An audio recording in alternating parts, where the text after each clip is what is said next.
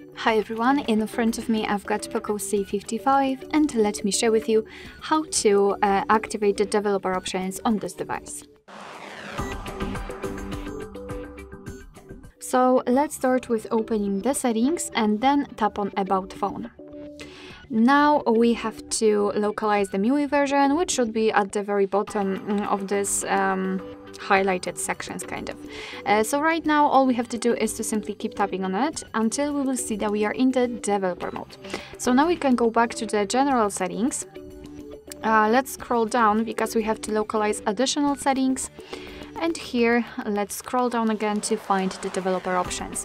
And as you can see right here, we've got plenty of advanced options which we can customize. So for example, we can manage the option to force activities to be resizable, simulate color space, so we can change the display cutout. Here we've got the input information, but options. So for example, we can show visual feedback for tabs or pointer location.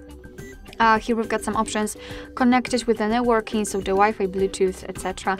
So a lot of options, and basically all you have to do in order to turn on the option is to simply tap on the switcher on it. So for example, the visual feedback for tabs, and as you can see, we've got this circle in the place whenever we will put our finger on.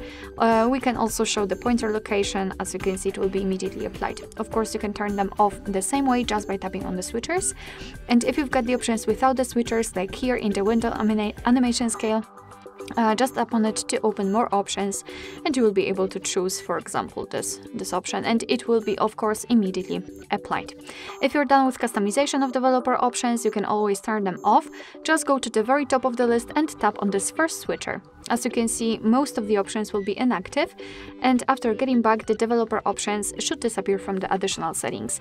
But of course, no worries, you can customize them again. Just go back to the build number step, or actually MIUI version step, and keep tapping on it to activate the developer options. Alright, so that will be all. Thank you so much for watching. I hope that this video was helpful, and if it was, please hit the subscribe button and leave the thumbs up.